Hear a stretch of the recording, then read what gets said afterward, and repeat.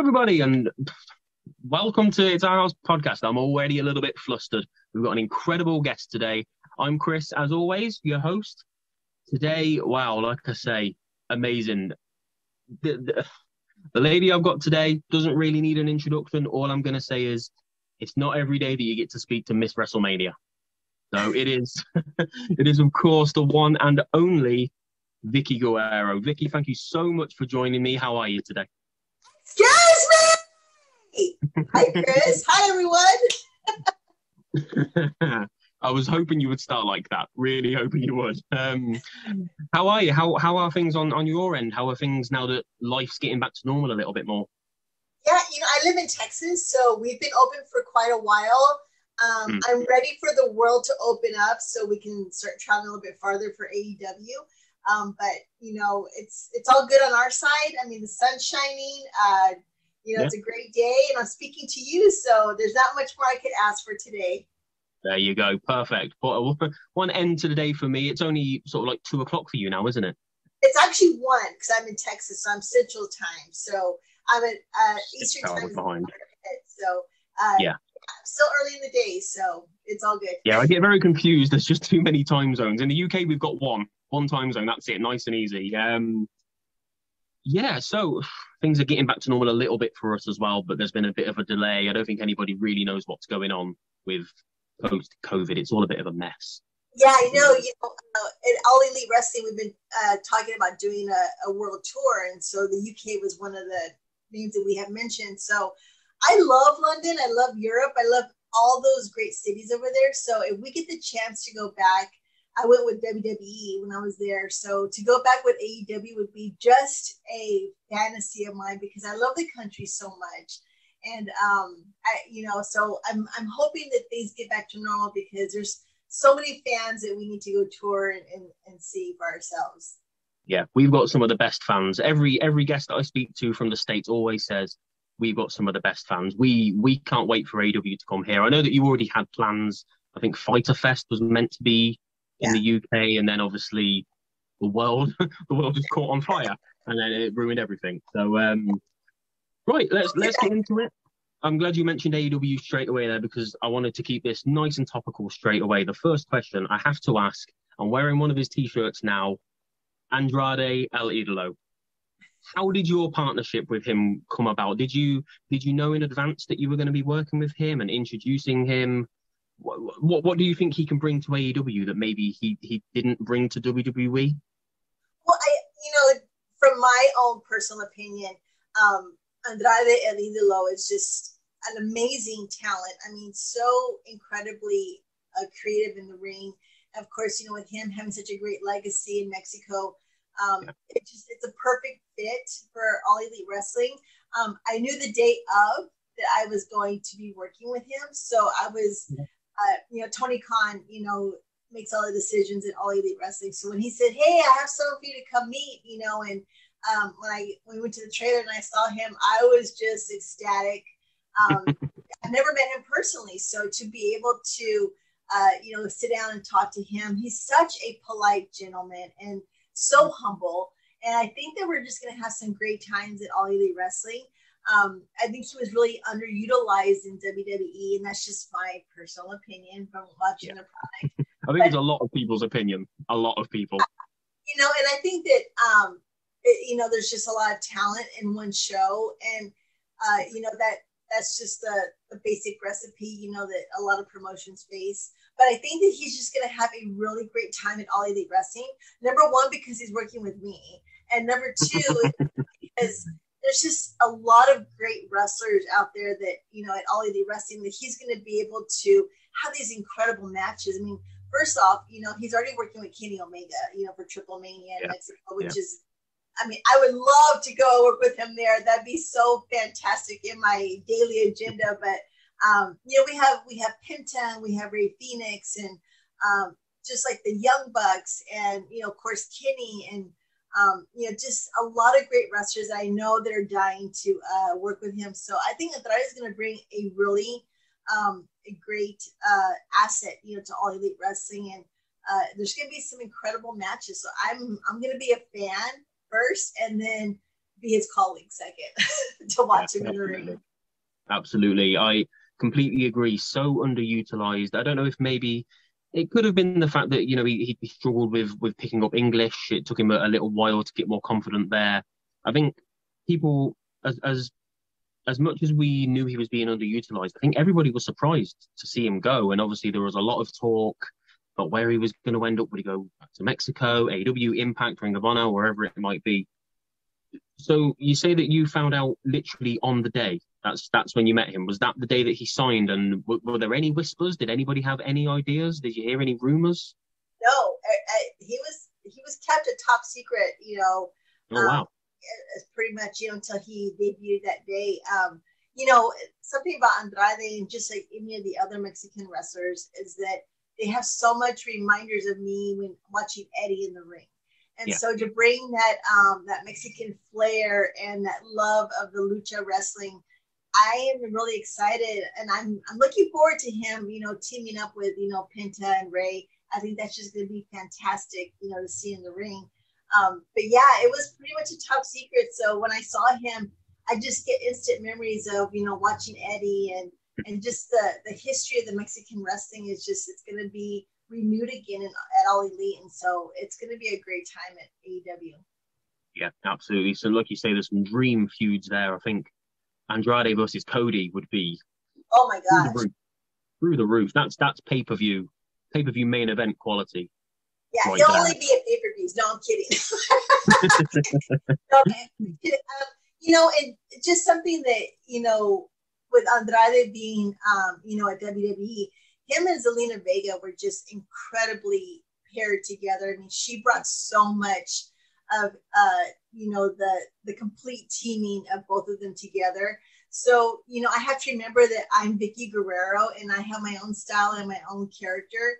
And a lot of people are kind of like, well, she's not Zelina and, Zelina isn't Vickie. No, we're not. We're two different people. And I think that that's what makes us so unique as managers is that she had her style. And I love her to pieces. I think she's incredibly talented. And for me to be able to work with Andrade is just going to allow me to create my character as well, along with him. So I'm just really excited. It should be an exciting summer for All Elite Wrestling. Yeah, absolutely. It's interesting you mentioned managers and valets in there. Obviously, you're well known for being a legendary manager, a legendary valet. Let's be honest, you are. You've managed some top names. You got Edge, Dolph Ziggler, LayCool, Nyla Rose. Did you prefer being a manager in that sense, or did you prefer being general manager of Raw and SmackDown? What type of manager did you prefer to be? Did you like being at the ring, or did you prefer the backstage side of things? I think with each different character that I worked with Edge and Dolph and LayCool and even Nyla, everyone has their own story, so to speak. So my character kind of evolved with whoever I was working with. Now, when I worked with Edge, I was learning. I mean, I was just into the business and very new. So I'll always be grateful for Edge to show me so many things in psychology and how to work around the ring and interact with, the matches. And then when I got to Dolph and LayCool, I was a little more comfortable, being a character at WWE. I love it all. If you give me a backstage segment or you get me in the ring or you get me a promo on stage, I love it. I mean, anytime I can perform, that's just a way for Vickie Guerrero to get TV time, and that's really important for me. But it's just wherever they put me, I just want to give my 100% and to be the best that I can. For whoever I'm working with, it's going to be the best segment for that night. Yeah, absolutely. I mean, you say that you evolved into the character and evolved into yourself and developing new characters. But what was it like? What was it like when we first met Vickie Guerrero? Because obviously we knew of you, and then all of a sudden you were just thrust onto TV in the middle of the Eddie Ray custody of Dominic storyline. Something that I very, very fondly remember from growing up. That was sort of at the peak of when I really got into wrestling big time. What was it like just coming from a fairly normal life, or was it normal being married to Eddie? Was it carnage all the time? Was it chaos? Yeah, it was. I would say chaos and never a dull moment when I was married to Eddie. But performing with Eddie was very comforting to me because he was always taking care of me in the ring, and whether it was backstage or whatever we had to do with Ray and Dominic, I wasn't scared at all because I had Eddie by my side. And then, when Eddie passed, and then I came back to work with Chris Benoit and Rey Mysterio and Chris Jericho and all the great guys at WWE.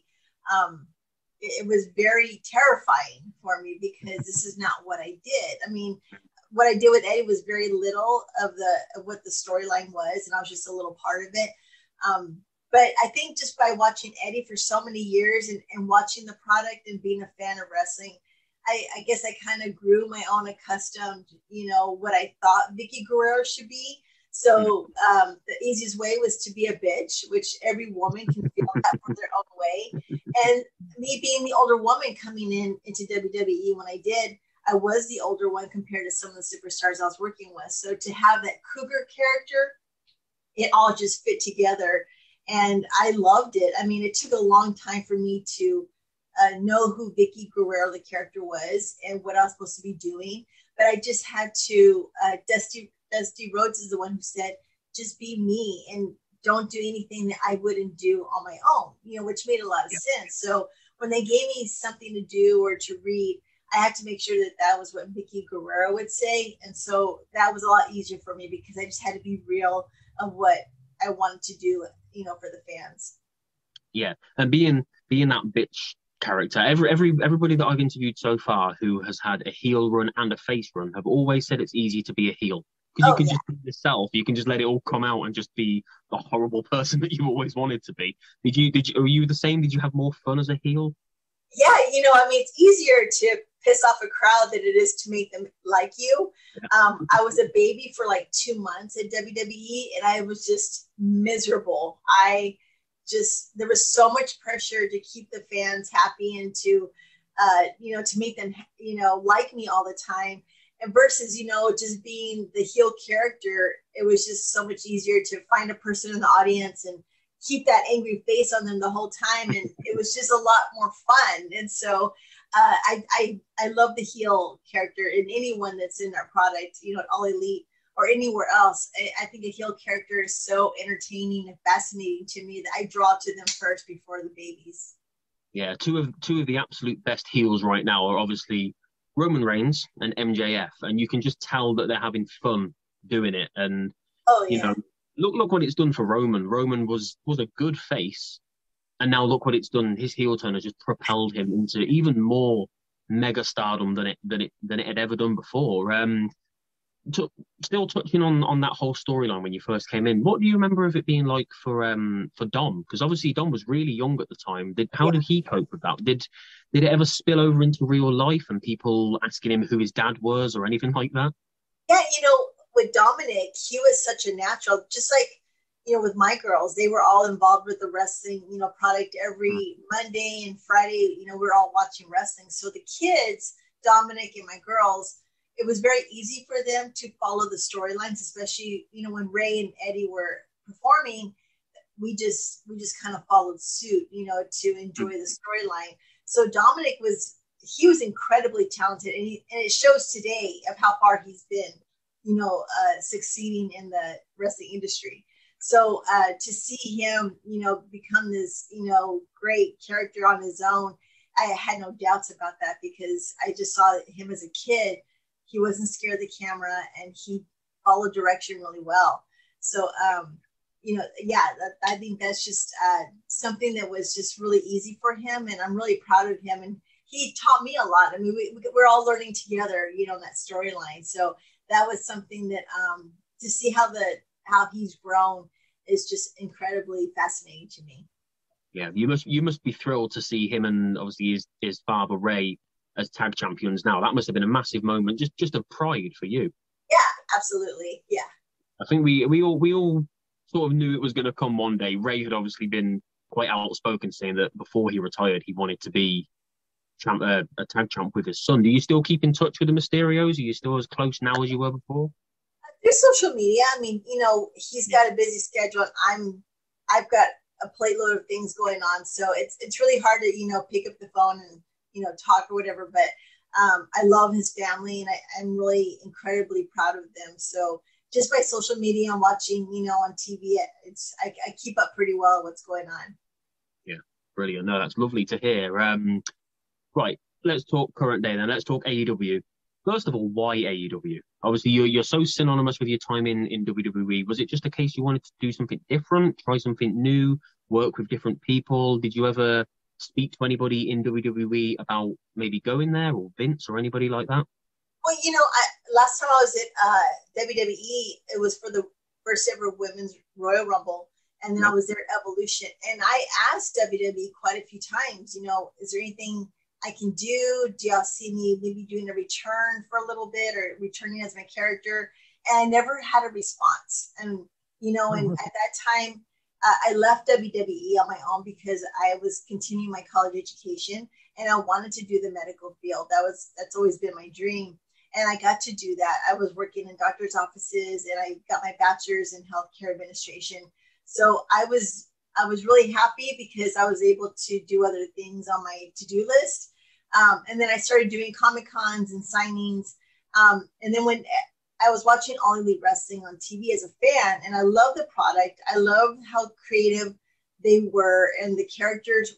MJF was one of my biggest draws that I would watch all the time. And there was Chris Jericho and the Inner Circle. So there was just a lot of cool things going on in the show that I really enjoyed. And when WWE and I weren't speaking anymore, because since I went to All Elite for just a guest appearance, WWE told me that I was not allowed to interview their characters or their roster for my podcast. So it was just a mutual understanding that they didn't want to talk to me, and I wasn't being used over there, and I just kind of departed ways with respect and said, that's just the way things go. And so when I went to All Elite Wrestling, it took quite a while because I was still working, and I had other projects going on. But when I was, I got to see the All Elite roster on the Chris Jericho cruise, and I just fell in love with all of them. And Tony Khan was just amazing and so incredibly nice to me. And to meet the women on my podcast, and to interview them, it's just a great group of people that just really respect each other. And the way Tony Khan puts family before the wrestling is something that spoke volumes to me.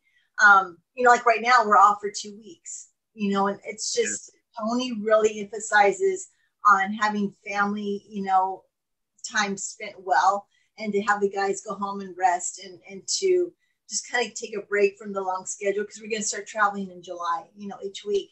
So I just, I see how he has that respect for the wrestlers, and backstage, Tony and I love him to pieces. He's a great boss, and it's not just because he's my boss. He really has a lot of fun back there. And Tony Khan is the first promoter that I've seen when we have a house show or even taping or a live audience. Tony goes out there and thanks the audience for coming and wants everyone to have a good time and to, and just have fun. And that's something that just resonated with me, that Tony really loves the fans, and he loves the interaction that they can give to us, and just have this great show that we can create together. So I was a fan first. And when I was asked if I wanted to, be part of the roster, I jumped. I was like, yes, I'll do it. And it's just, I always have a saying that you can take the woman out of the ring, but you can't take the ring out of the woman. And so I have a love for this industry, and I love performing. So to be with All Elite it's great. I'm having a blast. I love the people I work with, and I haven't looked back since. Lovely. It's so nice to hear, because we've spoken to people who've said, they've left companies miserable. They've not enjoyed what they've done after. The industry's a horrible place and bitchy, and there's so many enemies. But then, we do occasionally hear lovely stories like that where people are just happy to be there. And that environment was obviously, I'm not asking you to say horrible things about WWE, but would you say that there's more of a friendly environment? Does everybody seem happier with like the creative freedom and that in AEW? Is it? Yeah, AEW, they do let the wrestlers have creative freedom. There's a few things that they'll say, okay, we want you to talk about this or that, or this is how we're going to have the storyline play out. But, to be able to do my first promo, and Tony says, I asked Tony, I'm like, what do you want me to say? What is it? Where do you want to go with this? He goes, well, you're Vickie Guerrero. Go do what you want to say. And I was just like, this is incredible. Like, I was just like, it's true. Like, I get to, speak what Vickie wants to say, at that time. And it's just a lot of fun. But, at WWE, I gave them a year notice before I left, and the people changed, and a lot of the staff was changing. It was getting political for me, and just a lot of the, the locker room and everything was just kind of, it wasn't what it used to be. And I just didn't want to be there anymore. And I wanted to try new things. And after a year, they didn't ask for me to come back. And so we did the farewell match with Stephanie McMahon, which I'm very grateful for. And we had a great time. And, I know that in my heart that I did everything I could to try and make it work. And, people change and the storylines change. So I got to leave with a lot of peace in my heart, because I left with a good, sense of, respect and goodbyes for everyone. Yeah, and we so often see people leave WWE with maybe not having their future planned out, or not really having anything to go, and it's very sort of up in the air where we're going to see them again, if we're going to see them again. But it's nice that you've already had that sort of security net. You already had something going on, especially with your medical side of things as well. Was that, did you sort of do that as like a security thing, just in case? Well, Chris, I mean, being the wife of Eddie and being in the business, for 20 years before I even entered into it, a lot of my friends got fired or they left and with nothing in their pockets to fall back on. And so that was something that was really important for me. If I was going to get into the industry, was that I had my college degree and that I had a backup plan. And so to be able to plan that out and to have the timing work out the way it did, it was really important for me. And I try and let all the young people that I talk to, let them know that you can have this great, career in the wrestling industry, but it's always important to save your money, get your college degree, have a backup plan, because when COVID hit, it was a perfect example of how people didn't even know what they were going to do, when everything just shut down. And so with the medical industry, I had the chance to be able to go into the medical field and use my degree, to make a living. So it's really important that people just not focus just on wrestling, but to always have, a trade or an education to fall back on, because you never know what this industry can bring, or any other job. Yeah, you've got to protect your future. I mean, in an industry like wrestling, injuries can just happen like that, and it can all be taken away from you so suddenly, just one slip, one accident. Speaking of all the guys in the roster of AEW, is there any of the younger guys that you've been particularly impressed with? I think, like, I really like Max Caster. Is there anybody that you'd like to work with in the future or manage in the future once maybe you're not done with Andrade? You've only just joined him, and I'm already trying to get you a new client. But I haven't even started. Hold on, Chris. No, right now I'm also managing Nyla Rose, which has been such a fun time for me to work with. This incredibly talented woman that is not only just serious in the ring, but she's so funny backstage, and I've grown to have a really great friendship with her.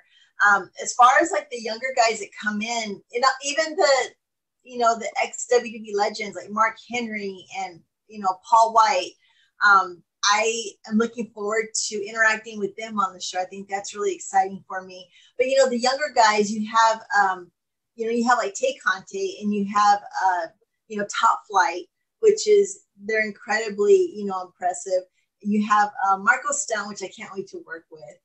The Young Bucks, which I would love to rub shoulders with, in a segment on AEW. And then, there's Big Swole, and there's Abaddon. There's so many incredibly talented people that have come from the indies, they're now in this television production that they've grown so much. And so to be able to interact with them and have matches and share my knowledge and experience, that has been like the highlight of my career, because I want to share everything that I know to pass it on to them so they can continue, their success. Yeah, absolutely. You mentioned Big Show, Paul White, and Mark Henry in there. What do you personally, as a part of the AEW roster, you obviously know the management, you know all the guys, you know what they're there for and what they can bring to the company. What do you make of all the, you know, it's Twitter, let's be honest, it's mostly Twitter. What do you make of all the people that constantly say, oh, AEW have signed another ex-WWE guy? You know, if you look at it, if you look at it from a different point of view, all of these ex-WWE guys have worked elsewhere, not just WWE. So, you know, when they went to WWE, nobody was saying, oh, WWE have signed another Yeah. ex wherever guy, have they? It only seems to be a problem when it's AEW signing them from WWE. But obviously, as a huge Chris Jericho fan, he's my greatest of all time. I can appreciate how much he has brought to the company, a new young company. Is it very much the same for Big Show, for Mark Henry, for guys like that? Is it more about the experience that they can bring to the younger guys? I believe that. I think that, you know, it started with Chris Jericho, you know, and Cody Rhodes, you know, coming in as these legends to start AEW. And now you have Mark Henry and Paul White. They do bring a legendary career, you know, with them. And so to be able to share that with AEW and to make the product even stronger and better, I think that's all advantage, you know, for AEW. And people tend to say, you know, well, WWE is like the big company, you know, and they're exes now. So now AEW is going to get them.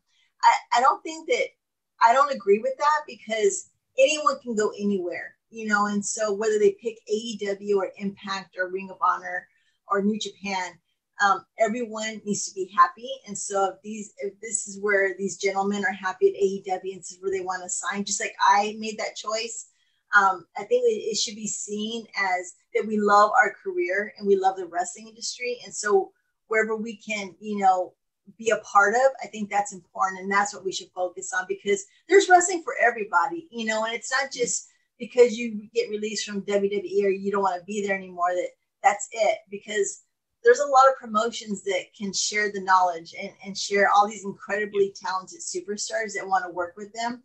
And I just think that it's a great way to, you know, have people go different places and the fans can enjoy their creativity there. Yeah, and it's the same sort of thing when WWE do their batch of releases every year. Obviously, recently we've had 2 different batches of releases really close together.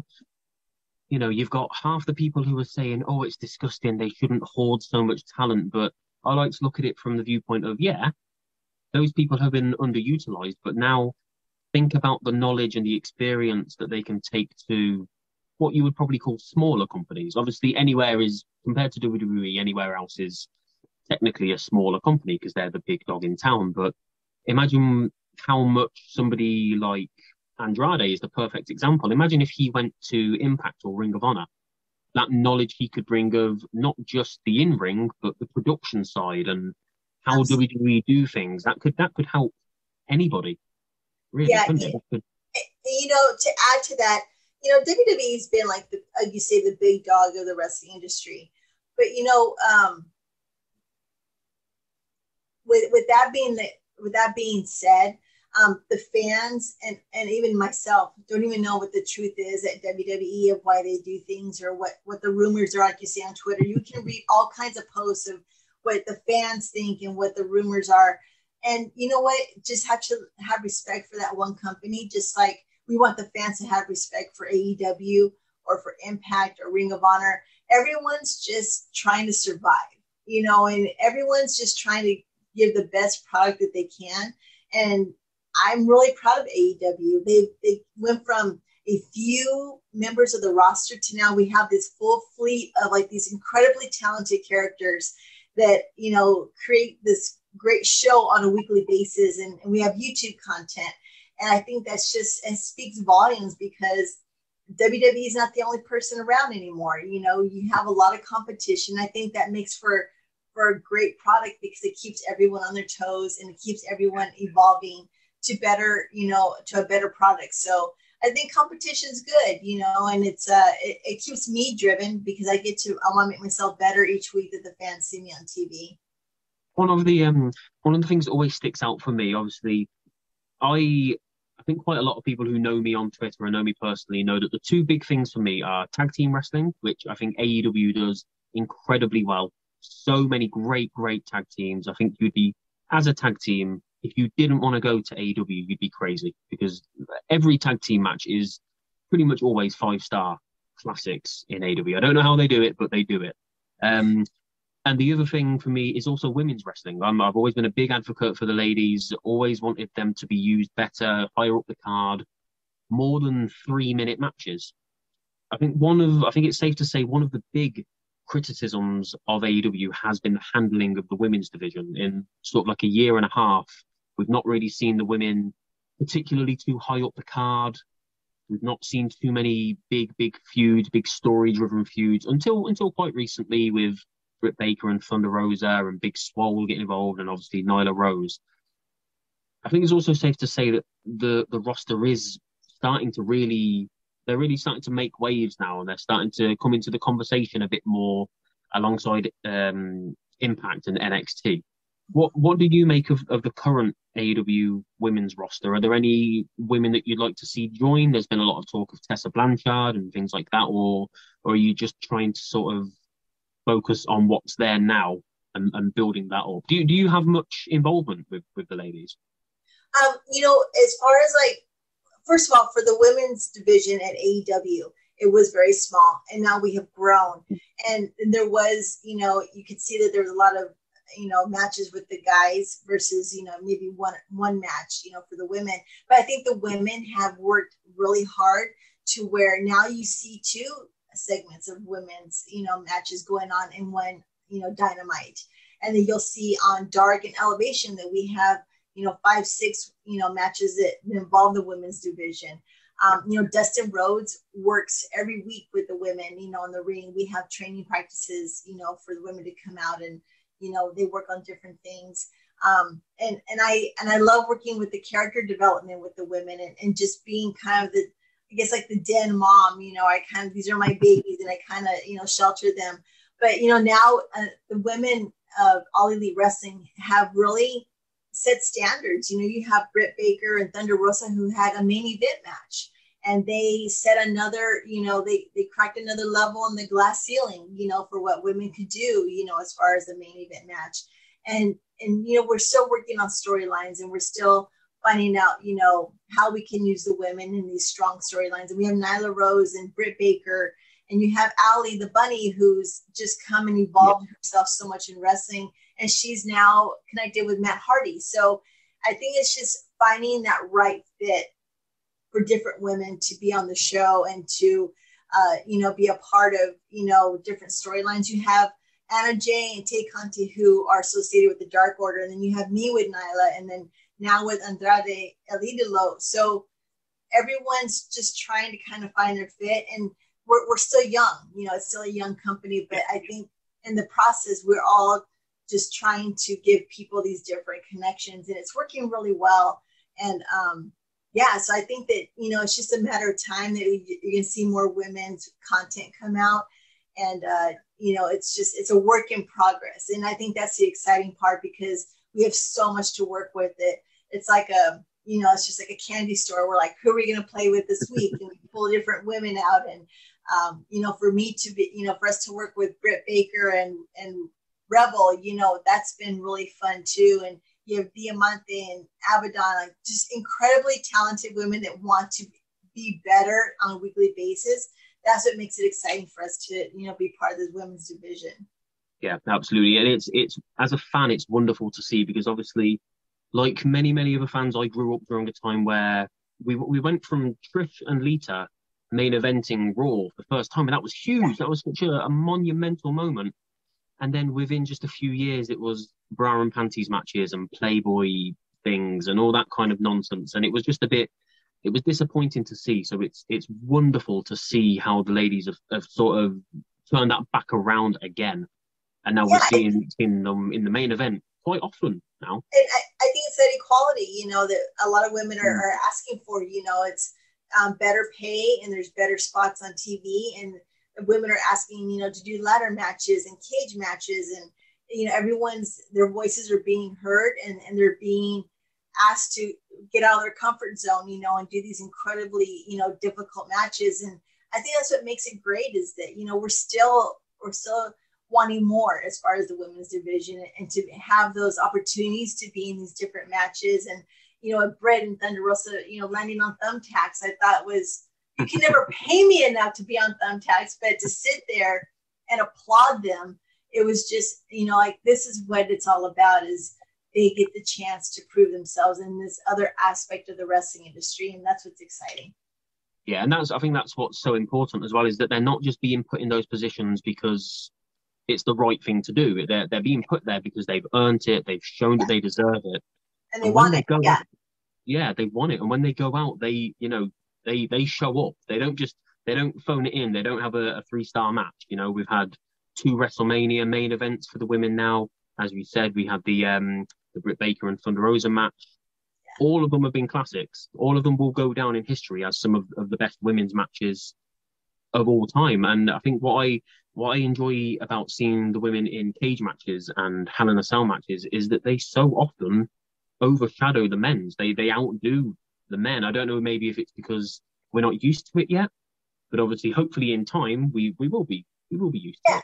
You know, you see Sheeta, you know, at AEW, you know, just lost the title to Britt, but, you know, she carried it for a year and she represented the title so well. And she's such a beautiful person, even though she's a baby, whatever, you know, not a, you know, couldn't beat her, but it's okay, you know. But looking on outside in, she was just incredibly talented, you know, and she's still going to evolve to this other, you know, character, you know, that she's going to work on. But it's all about, you know, the circle of life, so to speak, that everyone goes through a storyline. They learn from it. They get something, they get pieces from it. And then the next opportunity the women will get at AEW, they're going to take more pieces of the pie, and it just gets better and better. And so, you know, these women, to sit there and, you know, and talk to them in the locker room, and to see them work, and to be involved with matches with them. This is what our love is to work together and make this great product for the women. Yeah, absolutely. You say, you mentioned working together, and obviously that always, every time I think of Vickie Guerrero, as I said before, I think of all the great talent that you've managed. And it was only a couple of weeks ago that I had Ricardo Rodriguez on the show, another legendary manager, legendary valet. And he spoke of, obviously, the names that you've been with have all been quite big characters in themselves, especially the likes of Edge and Dolph, like larger than life, big, loud, brash characters. Ricardo was obviously famously with Alberto Del Rio for pretty much all of his time in WWE. And he spoke of how important it is to make sure, as a manager, you don't overshadow the wrestler that you're with. Obviously, you've got a very outlandish character yourself, very loud and brash, and as you said, bitchy and all that kind of stuff. So, is it difficult? Is it difficult to be a manager sometimes, depending on who you're with? Because, as I say, you don't want to be the focus. You want them to be the focus. So, is that a hard thing to do, being Vickie Guerrero? You know, it's when Nyla had a big match at AEW, you know, against Sheeta, or, you know, we get to go against Britt Baker again. You always want to be a part of something that's really, you know, great. If I get a little part of, you know, saying a promo, or maybe helping her cheat in just a little way, I have to remember that it's not about me. I'm just like the icing, you know, to this huge cake that's going to be in this ring for this great match. And you have to know your role. You know, I'm just the manager, but at the same time, when they need me to be involved, or they need me to speak, or to be present for you know, a certain spot, I want to do it well, and I want to do it in time, and I want to be, you know, my minute that I need to be involved, I'm going to do it at 100%. And then everything else, you know, I'll just be Vickie Guerrero in the background. But the spotlight is the wrestling. You know, that's what the fans want to see. They want to see this incredible match, and they want to see a good psychology of the story happening. And if I can be a little part of that, that makes me happy. Because, you know, I mean, honestly, if I go out there and walk Nyla out and don't have anything to do for the whole match, and they're having this incredible match, you kind of sit back going, gosh, I really just want to do something, just a little bit, you know. But there's a time and place. And sometimes it's not about the manager to get involved. It's about this brutal match that's going to happen between, you know, 2 people. So you just have to, you know when the right time is to get involved. And And when the wrestlers need us, then that's when we say, okay, where do you want me? And sometimes a little bit is more. And when I do that little bit to help the match, then I go home happy because I was a part of it. But either way, if I'm off camera or if I'm, on the side of the ring, it's just being the best that I can be and do what I do.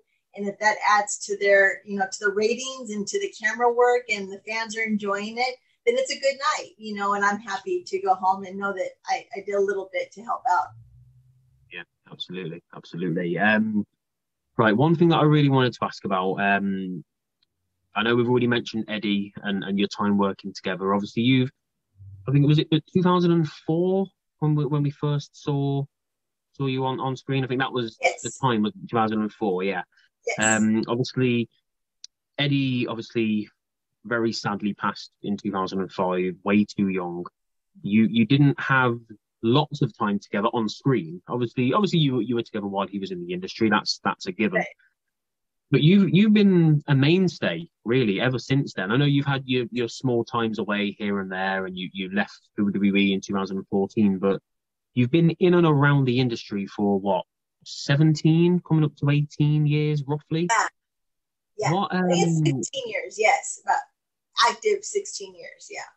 16 years, it's a long time, very, very long time, especially. Are you saying that old, Chris? Is that what you're going to imply?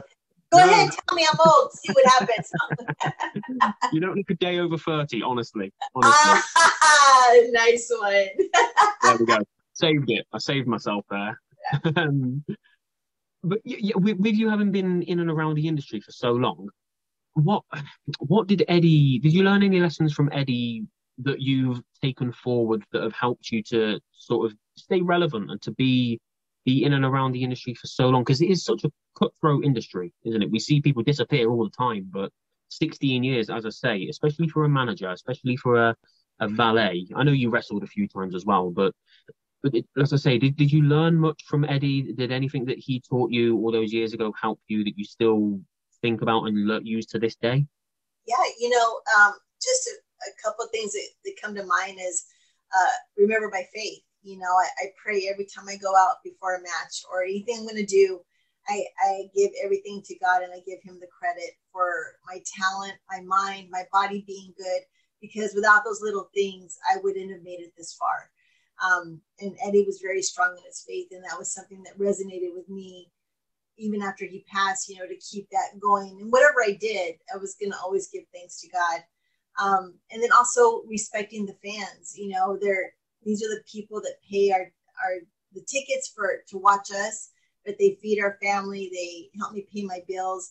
And so when I see the fans, I always give respect to them by, whether it's an autograph or to just hear what they have to say, or I try and, answer my DMs on social media. And there's a few creeps. I mean, there's a few people that are kind of weird, but for the most part, my fan base is incredibly supportive, and I can't do anything without them. And I always give them credit, for me being this long into my legacy. That's something that's unheard of, especially in my, for where I came from.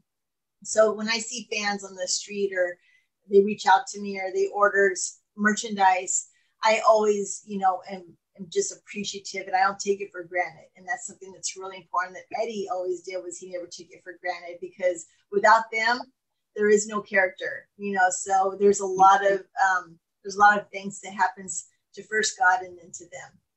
Yeah, absolutely. I think something that really speaks volumes for you and your character, and shows how much the fans, despite your character, despite how much they hated you in the ring and on screen, you can tell how much people love you, because, as I said before, every time somebody from WWE goes to AEW, there's a lot of complaints, a lot of criticisms. Oh, they're washed up. Oh, they're ex-WWE.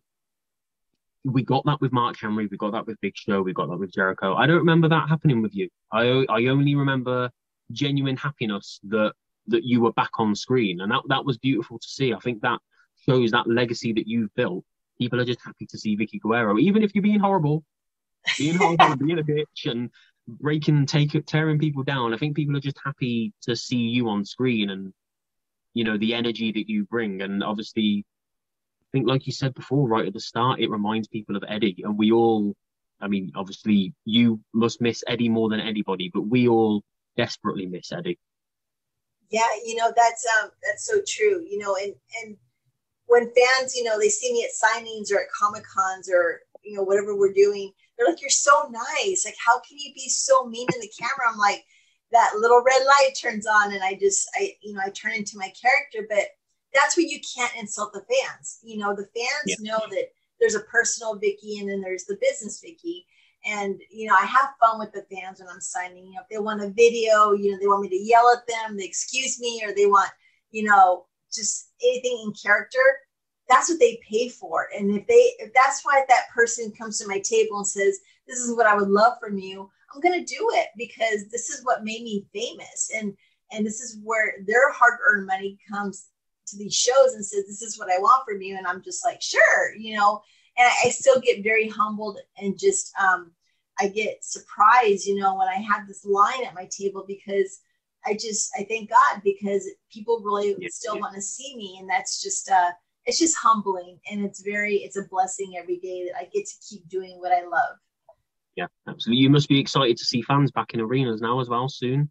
Yes. We've had live audiences at in Jacksonville, where we tape, and we have live Dynamite, at Daly's place. And so to hear the fans still boo me and hate me, that's what you just want to hear. I mean, the day they stop booing, I'm just going to be like, okay, it's time to call it quits. But I mean, that's what they want. They want to see that, Vickie Guerrero, march out to the ring and insult Justin Roberts, or, help Nyla cheat or whatever.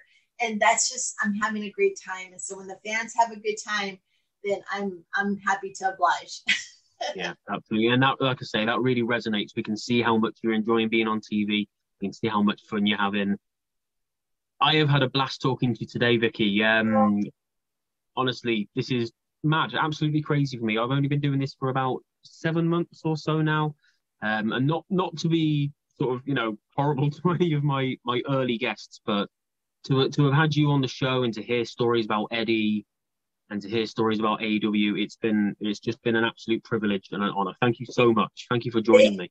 Oh my gosh, Chris, thank you for inviting me. I know we've worked hard to get together on our timing to interview, but I wish you success and lots of love, and be safe over there. And hopefully we'll be able to meet face to face when we go tour in the UK. Absolutely. I would love that. Before you go, Vickie, where can we find you on social media? Where can we find you on YouTube and things like that? Gosh, you can go to Twitch, and I'm at Excuse Me VG. I am on Twitter at Vickie Guerrero. On Instagram, I'm at Guerrero_Vickie. My autobiography is getting ready to come out in about 6 to 8 months. It's life before and after Eddie, which I'm really proud of the project. And then you can go to my website, which is VickieGuerrero.net, and it has all my merchandise, and you'll see some of Eddie's stuff on there that they can purchase as well. Wonderful. Will the autobiography, will that be available everywhere? Will it be Amazon and It will. I'm going to head everywhere, and I'm going to be everywhere. So yeah, it's been a process with COVID, just because things have slowed down so much. But New York just opened up, and that's where all the publishing companies are, and my editor's working on that. So I'm just crossing fingers that we get going with this, because I'm getting impatient. I will 1,000% be picking that up. Absolutely. I can't wait to read that. Guys, that's it. That's a wrap for today. Thank you again so much for joining us. You know where to find me. You know where to find the podcast. It's all in the description, all in the about section on YouTube. Thank you for joining us. And until next time, take care. And Vickie, again, thank you so much. Thank you. Bye, guys.